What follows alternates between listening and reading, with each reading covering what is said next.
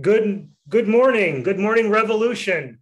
Good Joe is morning. unable to join us this morning, but Anita's here and Rosanna and Michael. Good morning, comrades. Good Morning, morning, Revolution. Revolution.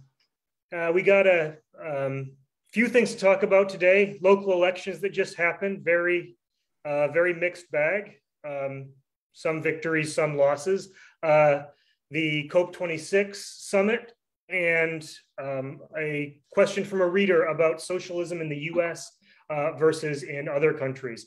So Anita, can you start us off? Local elections, what happened in your area? Sure. Thanks, Scott. Yeah, I was really concerned about the school boards. I'm in the Columbus suburbs right now.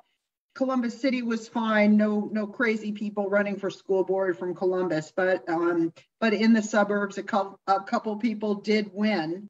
And there's a PAC that was formed, 1776 PAC, that supported 58 candidates for school boards and won 3/4 of them, including these two in Hilliard, Ohio.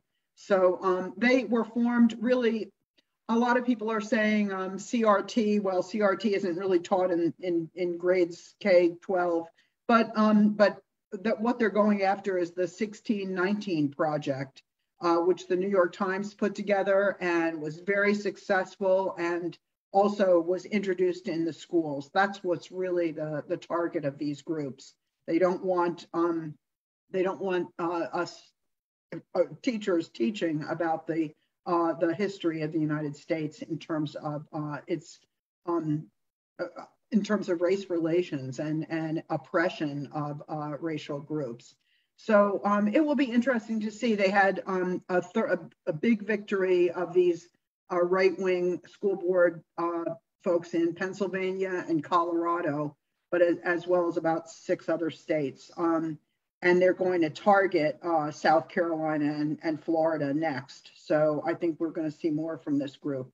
And of course, that goes right into the Virginia case, because he also focused, the Republican candidate focused a lot on CRT. But luckily in my area, we defeated one of those people. And we had good elections, local elections in other parts of Ohio, including mayors, progressive mayors in Cleveland and Cincinnati.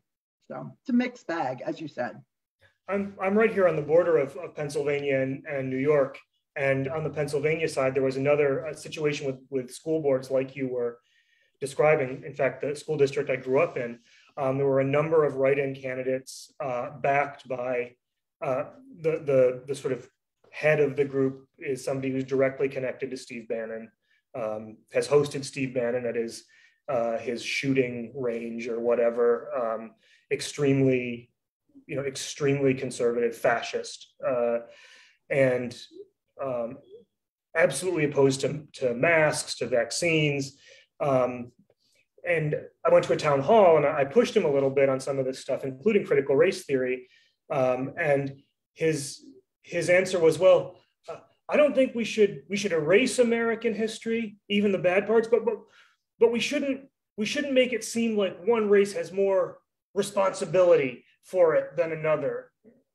So you're planning to teach slavery, but not imply that there was a racial component to it. No, it's craziness, and it's obviously, it's the most blatant kind of white supremacy.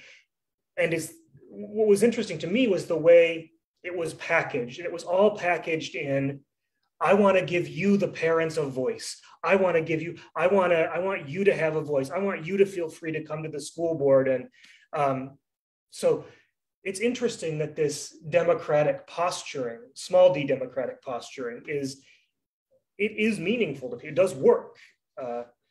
But Michael, you were following the race of India Walton in Buffalo, right? Oh, yes. Had a lot of close friends and contacts go up there and try to help her get elected. They worked with people in her community and her constituency. Because she won the democratically elected, nomination over the summer, and Byron Brown, the incumbent mayor, ran a very successful write-in campaign against her.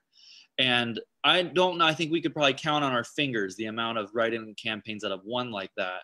And it was very sad that the Democratic establishment, they kind of covered their butt, if you know what I mean, because the two Democratic senators, Chuck Schumer and so forth, they endorsed India Walton, but then the Democratic establishment locally ran against her and risked a possible even Republican victory. So that was very unfortunate to see in the city of Buffalo, you know, against an African-American self-described socialist. And they were up the street. They couldn't do it at the polling place, but the Democratic establishment, pro Byron Brown, you know, campaign team were up the street handing out stamps. Because as you know, if you're doing a write-in campaign, you have to write it in exactly as it's spelled. Byron Brown, you know, if you spell it wrong, you put an I instead of a Y, you know, they throw it in the garbage and it doesn't count. And so they were handing out stamps. And so it was very unfortunate to see. However, we did get some really good results here in the city, in New York City. We have a self-described socialist who won in Harlem, Richardson Jordan, who's also a member of the LGBTQ community. We had Carmen de la Rosa win a city council seat like Kristen Jordan for the area of Washington Heights, also a very progressive figure. And so it wasn't, you know, totally depressing, you know, and I was happy to see in the People's World, they reported in the small town of Sequim, Washington, you know, they defeated a QAnon right-wing conspiracy theorist mayor. And so, you know, it was a mixed result. There was Virginia and then the too close for comfort result in New Jersey. And then, of course, the defeat of India Walton. But I think overall, I think our working class really turned out to kind of dig in and defend the small d Democratic gains that were won in the last election a year ago. And I should say that all the crazy write-ins in my school district were defeated, which was good. Rosanna, what did it look like in California? Well, we didn't have any elections here in California. Okay. We had just had that special one. But I think what's important to note in these elections is the turnout of people. You know, when people realize that they do have a voice by voting, because we have the numbers to elect much more progressive candidates, much more, you know, people that represent our working class, but people don't turn out to vote. And we have to really understand the need to turn out to vote. And when we do, like in Sequim, I've been to Sequim, it's a very small rural town. And people turned out to vote because there was work involved in getting out the vote and things like that. And they turned out to vote and they defeated these QAnons who were outright threatening, you know, physical violence and things like that. So I think the important lesson for all of us here is we got to turn out to vote. We can't just complain, or we just can't turn our backs. We have to go out and vote. If we go out and vote, we have the numbers. Reverend Barber proved the Poor People's Campaign came out with a report that showed that if poor people actually went out to vote, we had the numbers to make the difference.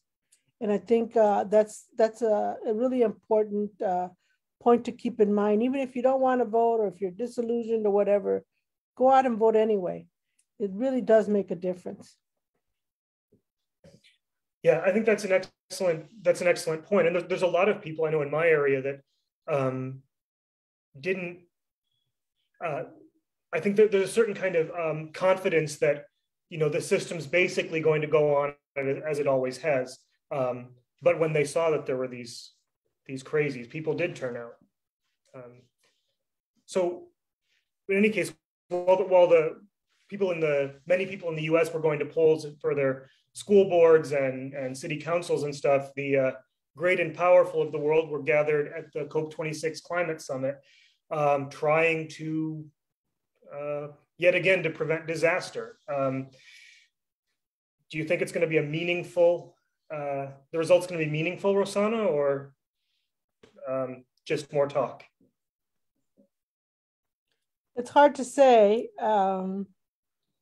You know, they're talking, and they're recognizing that, you know, climate change is here. It's real. There's no denying that. So that's a good positive step. Whether it's too late or not, I don't know. I think I think the idea of it being too late, we sort of need to understand it by, it means we have some issues and some challenges, but I don't think, especially for our younger audience, it's not doomsday. And many people translate it as a doomsday thing. And I don't think that we should do that. But we do need to continue to push for it and pressure our legislators. And once again, this is why it is important to go out and vote, to show your voice, to go out and not just in the streets, but call your members of Congress and senators and get involved in those kinds of ways that show that they work for us, and so we're not at their mercy. So we need to voice our thinking in the various ways that we have and our desires for them to do the right thing. So I think we'll see what happens. There was some very compelling speeches by some of the world leaders in the smaller islands, how the devastation has affected them, and yet they're not the cause of it. So there's there were some really important presentations, but what the results are, I don't know that I can be sure of that. Anita? Did you have something to say? I thought you had Yes. Yeah, thanks, Scott. Yeah, I agree with Rosanna. It's there, and I think the best parts of what I've seen from the conference so far is the young people and the activism and the urgency on their part. And Greta Thunberg's famous speech, which is quoted all over the place with her saying, blah, blah, blah, no more blah, blah, blah. It's really, really calling out the leaders of these delegations to get down to business. So I think they won't let up. They can't let up because it's going to be their adulthood that they're going to be grappling with the consequences of global climate change. So I think it's just heartening to see the young people really call out bullshit when they see it. And I understand that they have a day, I think tomorrow or today, of really focusing on what young activists have to say. So that'll be interesting to see. And by the way, there's a lot in the media about how, oh, China isn't there or didn't send it. No, that's not true. China sent a high-level delegation to this conference, as did Russia. I know Putin is not there, but who cares, and he's, I know Russia sent a delegation too, as, of course, these nations sent their, they have people dedicated to negotiating, dedicated to the blah, blah, blah. So if I might say that, but yeah, I think they were there and represented just as well. Thanks. There did seem to be some progress. I read there was on Wednesday night an agreement by 20 or 22 countries, including the US, to end public financing of fossil fuel extraction. And the projection from that is that we could limit the rise in temperature to 1.8 degrees by the year 2100, which is still not consistent with, really a habitable planet, but is better than the 2.7 that it would be otherwise if things just continued. That said, public financing is not the problem. An important report just came out last week from a group called the Private Equity Stakeholder Project, which monitors private equity firms, that is, firms that buy companies and take over their management to turn a profit. And those firms, as the big publicly traded companies like Shell and Exxon and Chevron pull back from fossil fuels because they realize they're not profitable anymore, the regulatory risks are too much, whatever, private equity has actually poured into that gap to fund new projects, to keep old projects going. And it's, to me, incredibly worrisome because the assets these private equity firms are buying are usually the oldest, dirtiest, most polluting things. And that they're doing this, suggesting that they have a plan financially and politically to make these things profitable, which means they are pouring everything they have into combating climate change, even as, on the surface, they make their, ridiculous gestures. There was one of them promised to, what was it? Every time they acquire a fossil fuel asset, they will attempt to reduce its emissions by 15% in the first 3 years. But you're not actually allowed to see data on each fossil fuel asset, only the aggregate of all their holdings. So it's obvious who the enemy is in this fight. Michael, have you seen, in terms of climate activism among youth in the United States, what's the picture? The Sunrise Movement is really turning out here at NYU in the city to divest funds away and holding Biden accountable, for all these promises that he's making.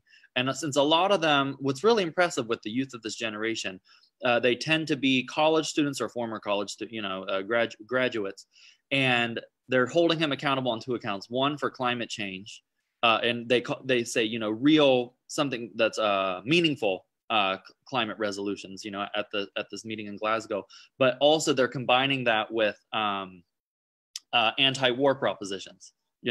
There was this weird, I don't know if it was a joke or what, but out of the Glasgow meeting, there were some memes going around on the internet about how we don't need to fear Star Wars anymore. We should be fearing sea wars. And it kind of goes into what's been happening with this recent military alliance between Australia, the UK, and the United States with the nuclear submarines.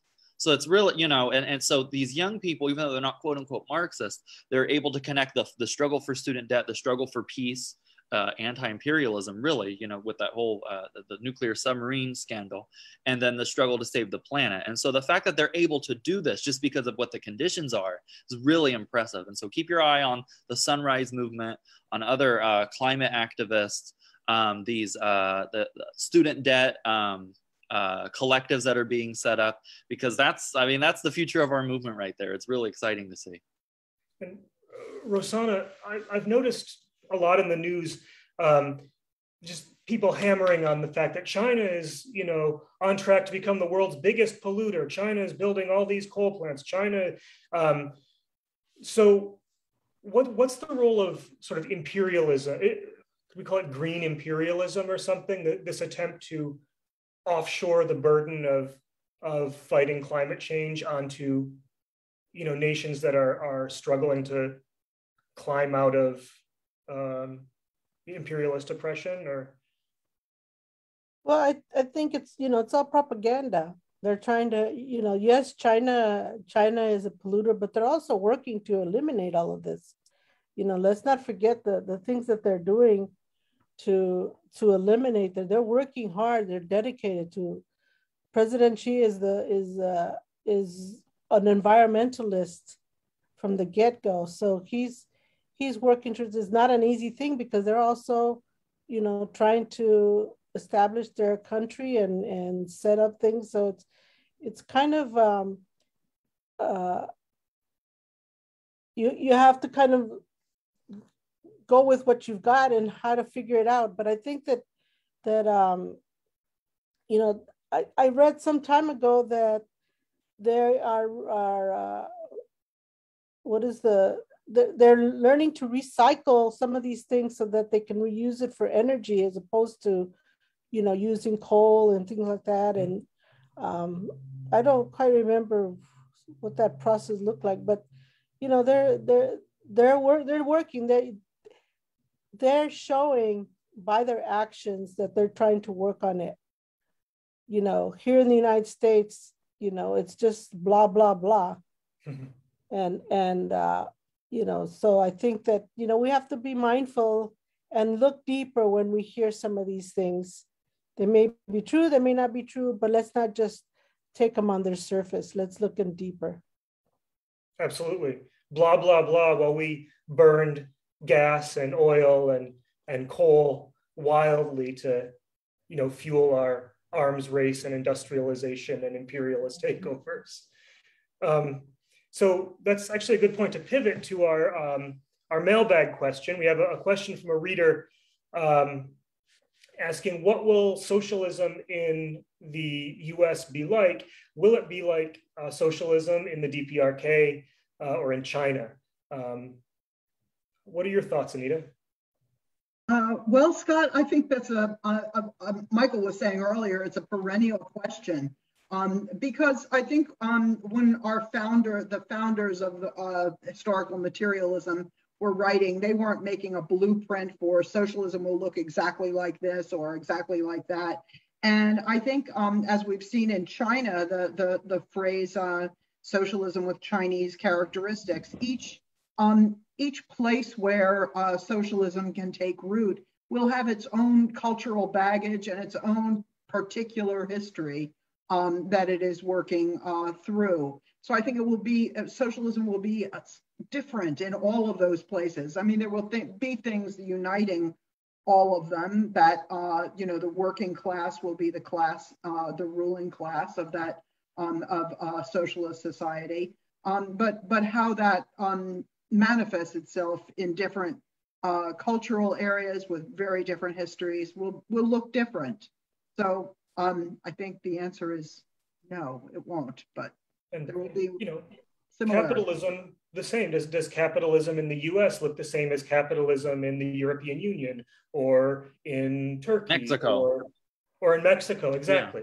Yeah. I was thinking when I was younger, living in Dominican Republic, and I would come back here and I would be so, you know how they used to have the milkmen here in like the 50s, but you would drink your milk and then you put it out and they'd replace it. They have Coca-Cola men in Dominican Republic. You always have Coca-Cola in your house. Good for, avoiding diabetes in Dominican Republic. But that's just, it's different. And I remember when someone asked me, we were out there tabling, people say, well, if socialism's so great, why do so many people come from Cuba? And my answer was, why do so many people come from Mexico? That's a capitalist country. So, no system is perfect. I know the Cubans and the Chinese and the DPRK, they would be enraged if they would hear us over here in the United States saying that their systems were perfect. They would say, no, we have lots of problems.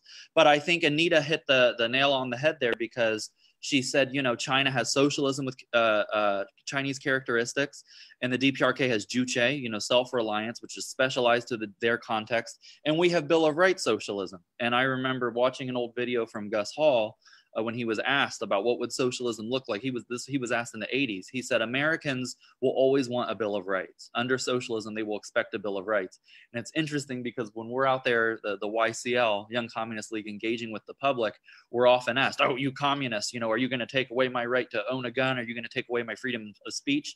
And our answer is no, that's not what we're going to do. We're going to implement a Bill of Rights, the rights that you think you have under capitalism to truly exist. We're going to expand those rights under socialism. And so I think that's important, that, we have our own traditions, our own history. And as you said, socialism wouldn't look the same here, but capitalism also doesn't look the same here. So, and what socialism will look like is in some part determined by the composition of the struggle to create it. The environmental movement will right now be a major part of the push toward, a more rational planned economy for people's rights and all of that. So that will be reflected in the shape of socialism as well, I think. Rossana, what do you think are some of the specific characteristics that will be elevated and brought forth in socialism in the United States? Well, my thing is, we end the homelessness, we end the hunger. Those are the things that I'm fighting for. Ending the abuse that children have to live under because they don't have enough food, they don't have a good education, they have parents who have to work 2 or 3 jobs, so they're not able to have that bonding time with their parents. Just yesterday, there was a homeless man who was killed or died in downtown Los Angeles. They found him dead. There was another one that I drove by that was laying on the street that also looked like he had passed.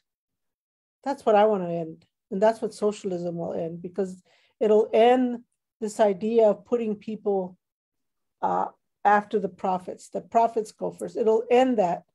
And when we put people before profits, then people's needs will be met. And, you know, there's a lot of people with mental health issues that need help. I think, you know, there's just a lot that will, all the suffering, I think we would work very hard to end, first and foremost. So that's what I foresee. Yeah, all of this idea that, you know, of course people are going to starve to death. Of course people are going to die. This idea that level of suffering and dehumanization is somehow acceptable or necessary. That idea is baked into capitalism, which is why we have to get rid of it, right? In Cuba, there's a lot of things that Cuba doesn't have because of the blockade, because of the struggle to build socialism, but people don't starve to death in Cuba. People don't lack housing in Cuba. They don't lack medical care, because the underlying thought is whatever amount we have is enough to go around. Even if it means, you know, we might not be able to build, you know, fancy new housing. We might not be able to, you know, have a lot of new cars on the streets. 16 different brands of ketchup at the store. 16 different brands of ketchup and, you know, 850 TV channels. But nobody goes to bed without having food. Even at the worst moments of the special period, everyone ate. And that's a huge deal. So I want to say another thing another thing they don't have in Cuba is consumer goods that are ridiculous, like the brands of ketchup. But I always go back to a New York Times example that I saw in the New York Times magazine one time, and it had tote bags that you could buy, and there was a tote bag for $2,500. And it's just, I don't want to live in a society where somebody's spending $2,500 on a tote bag, and it's advertised in the newspaper. So there's probably more than one person out there who will buy this tote bag. And to me, that's like the epitome of waste, the waste of capitalism, that people, as Rosanna said, are dying on the street, and yet someone else is walking around with a $2,500 tote bag. That's the end of my rant. Thanks. And I think probably a good end for the show, getting rid of that obscene inequality and inhumanity of capitalism. That's why we say good morning revolution, and we'll keep saying it, and we hope it's here soon. Michael, any upcoming events, classes, anything like that? Well, on Sunday, November 14th at 11 a.m., usually our Sunday webinars are a little bit later in the evening, around 7 or 8, but this is at 11 a.m. We're having a guest, Dr. Prabhat Patnaik from the Communist Party of India, Marxist, and he will be speaking to us about neo-fascism and neoliberalism, why neoliberalism needs fascists and vice versa, and how the fascist danger exists within the framework of neoliberalism. So it'll be very exciting to see. November 14th, Sunday at 11 a.m. So we'll see you there. All right. Thank you, comrades. Have a good weekend, and stay in the fight. Good morning, revolution. Good morning, revolution. Bye. Bye. Bye.